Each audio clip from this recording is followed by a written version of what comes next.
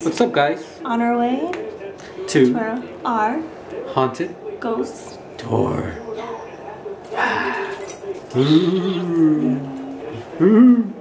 Happy Sweetest Day. Happy Sweetest Day. Some pumpkin that me and Daniel carved. Excuse me? The pumpkin that we carved.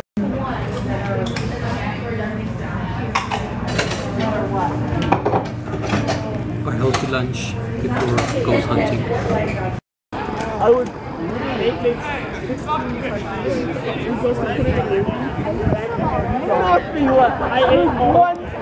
You ready? Got our ghost meter. This will tell you there's a spirit nearby. So right now it is supposed to be at 0. It is at 0. We'll tell you guys when it's at I think it was broken. It is? I was on the show My Ghost Story on the Biography Channel a few years back. Also did an episode of the Fox News here for an investigation we did at a place called the Country House Restaurant, which is in Clarendon Hills.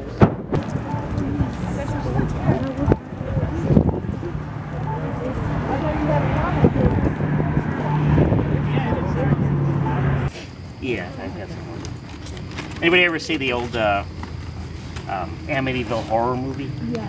I always think this house reminds me of that because the windows, for sure. They look just like they did in that house. Yeah. But yeah, this is the house. This is the picture. I'll pass it around. Now, when this picture was taken back in 2014, the house was under some light construction. It was completely dark. No one was living here. There were no lights on in the house. I don't think there was any electricity even running through the house. But if you see this picture here, the lady was standing in the driveway there. She's taking a picture of that window. Test around. See if you see anything in the window there. You can make it bigger if you need to. 2 of them on and 1 off. And then I'll ask if there's any spirits here, if you could turn off the light that's on, or put the light that's off on. Do you always put the same stuff? No. I could put a flat higher. Okay.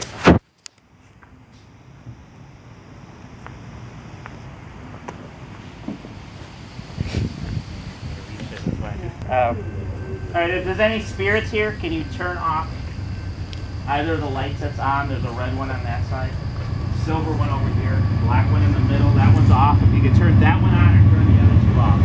All the way off. It's like flickering. Everybody getting to see that picture? Is it still going around somewhere? Do you see what we saw in that picture? Like images in the windows? Lights in the windows?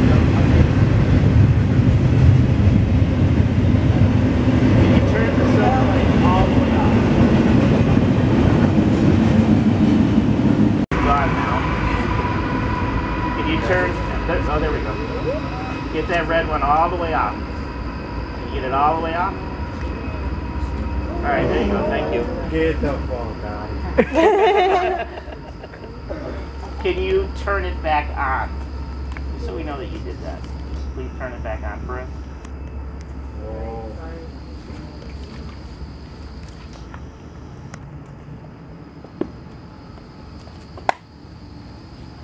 Oh. Thank you. Okay. How about the silver one? Can you turn that one off?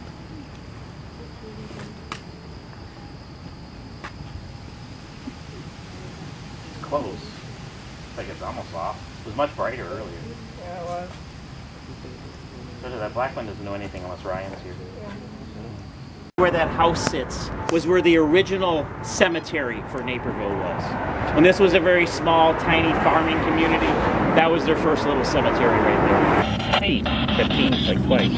You hear that? Pete? No, it's not Steve. Pete? No, it's Pete. Yeah. Who's Pete?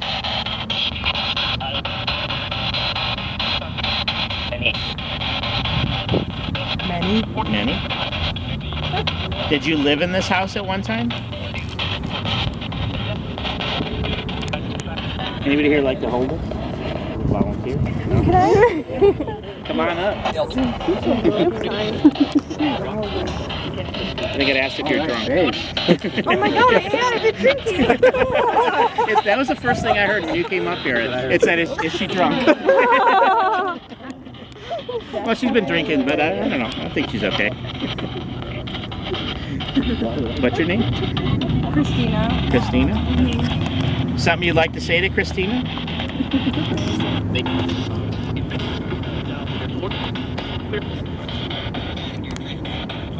I thought it said you're pretty. And then a yeah. I don't know, did you hear that? Yeah. I thought I heard that too.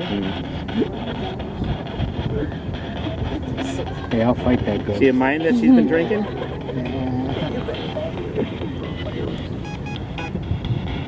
Can't make that out. You have anything you'd like to ask? Are you a friendly spirit?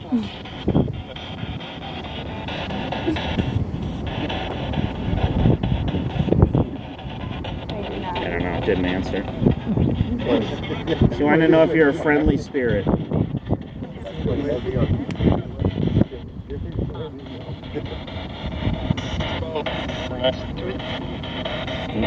Are they going to answer that question?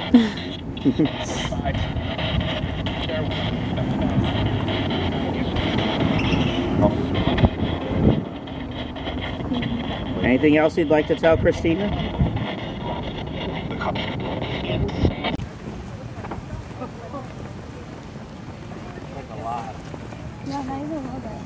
I'm getting something? Somebody get a phone call?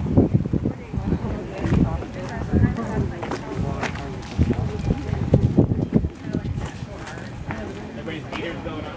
Yeah. Oh wow, mine is. Holy crap. Going off like one. Almost everyone's. No, everybody's going off. Yeah, but I think over Heater's here. going on. Alright, 1 second, please. Bring him up here, buddy. Oh, here. Now, a lot of people say there's a lot of energy coming from this tree. Yeah, it's in the air. But you know, the tree roots should all be under here, so there shouldn't be any electricity. But it's not. Now, I can't say. I mean, some people have told me this town in Naperville Cemetery, which is up Washington Street. He digs up his wife, kind of cradles her in his arms, and he puts her in that wheelbarrow, and he pushes her back across the town and brings her back home. Props her up at the kitchen table and gets out one of those bananas from the fruit basket and peels it and goes to feed it to her, you know, like we would normally eat a banana. But he quickly realizes that she can't eat that banana that way anymore. But he believes in his heart that he's got to find a way to get that banana down her, because he thinks when she eats it, she's going to come back to life and be back with him. So what he does is he puts it in a bowl, takes a spoon, and he smashes it down into a nice fine paste. And he spoon feeds it to his wife, kind of holding her neck back like this and getting it all the way down her throat. He does manage to get that whole smashed banana down her that night. In his mind, he believes she's showing signs of like coming back to life, signs of like movement, the color coming back to her face.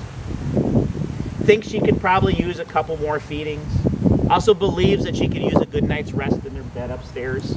So he grabs her to take her upstairs, and now he's not the young, strong man he used to be, and she's put on a few pounds herself. So as he's taking her up the stairs, he's kind of very clumsily banging her head against the wall and feet against the railings. But he does manage to get her up there and get her in bed, spends the night with her that night.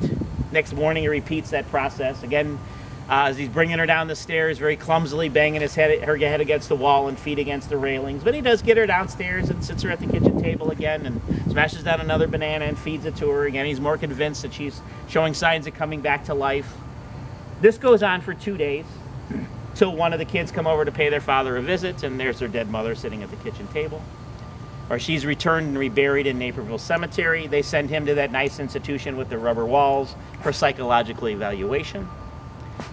Now they say in that legend that whoever's lived in this house since that time would experience, like paranormal wise, the sound of something very clumsily coming up and down the stairs. But now that's the legend. Now the true story, which I think is even better than the legend, there's a lot of similarities between the legend and the true story. The house was built in the year 1870. It was a wedding present from David Hillgass to his son Charles and his wife Sarah on their wedding day. They did live here for a number of years, raised kids. Kids grew up, went off on their own. The year 1898, the wife Sarah dies. Now, Charles did love his wife very, very much. He was very saddened and grief-stricken by his loss. He couldn't imagine living without her, going on without her. But now he kind of fancied himself as a bit of a chemist. He liked to play with these chemical concoctions. Initially, his goals with those were that if you drank it, it would like maybe give you a little more energy, kind of restore vitality to life. But he thought one day that maybe he could take that all a step further. He thought maybe he could make it a potion that could restore life. When he had that potion, all he had to do was go get his wife, bring her back here, give that to her, and she'd come back to life and be back with him, and then he wouldn't be alone anymore. So whenever he had a potion he was feeling good about, to experiment, they had some chickens out in the back. He'd go out back and get a chicken, bring that chicken inside, grab that chicken by the neck and hit it on the head with a hammer to kill it. He'd go get that potion. And to make that potion go down a little bit smoother, he would smash some bananas down in a bowl, drizzle the potion over it, and spoon feed it to the chicken. Now his whole thought process with that was that even if it doesn't bring that chicken back to life that night, it's not going to be a total waste. Because he could just save that chicken and eat it for dinner some night. So whenever he had a potion he's feeling good about it, go out back, get a chicken, bring the chicken inside, bonk it on the head with the hammer to kill it, and go get that potion, smash the bananas down the bowl, drizzle it over it, feed it to the chicken. But for the most part, time and time again, all he kept coming up with was chicken dinner. Till one day, he had this potion he's feeling really, really good about. He's like, I can feel it in my bones. I know this one has to work. So he goes out back, gets a chicken, bring it inside, hits it on the head with a hammer to kill it, goes get that potion, mashes the bananas down the bowl, drizzles the potion over it, spoon feeds it to the chicken. That night, within about a minute or so of that chicken finishing that whole smashed banana potion mixture, that chicken kind of springs back up to life and starts cackling around. And now Charles is all excited. He kind of jumps up in the air and he's like, Eureka, I did it. I finally invented a potion that can restore life. Now all I have to do is go get my wife, bring her back here. I think that's her. And I'll give this to her and she'll come back to life and be back with me and I won't have to be alone anymore.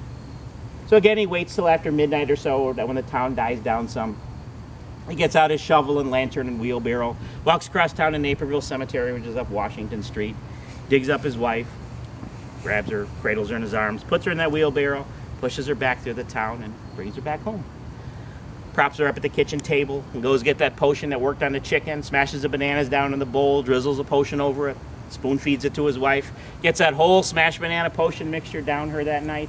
Again, in his mind, he believes she's showing signs of coming back to life, the color coming back to her face, like subtle signs of movement. Believes she could use a couple more feedings. Also thinks she could really use a good night's rest in their bed upstairs, so he grabs her to take her upstairs and put her in bed. He spends the night with her that night. Next morning, repeating that process, bringing her back downstairs, smashing more bananas down, drizzling the potion over it, feeding it to her. This goes on every day for 2 weeks. At the end of the 2 weeks, he's convinced that she's about ready to come back to life at any moment. And again, one of the kids come over to pay their father a visit, and there's their dead mother sitting at the kitchen table. He's feeding her this smashed banana potion mixture. Of course, she's returned and reburied in Naperville Cemetery.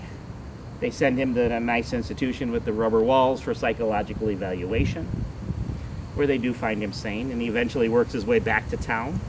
But now where that legend and that true story greatly differ. In that legend, it sounded like when he was feeding his wife the smashed bananas, that happened within like a few days of her death, or at least like a few days of her burial.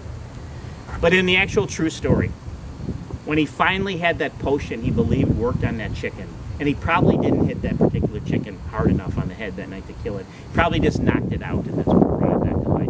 But when he finally had that potion he thought brought that chicken back to life, that actually happened 18 years after his wife had been dead. So he was feeding this 18-year-old corpse that smashed banana potion mixture, totally convinced that she was about ready to come back to life at any moment. And they found him sane. That light. Right, that was the end of our amazing ghost tour. It was really, really good. What'd you think? I liked it. A lot of great stories. Yes. They were kind of like, they give you chills. I did get some pictures of some orbs. Yes. Interesting. I will post. Yes, you will. Right now it's after 1 o'clock. Yep.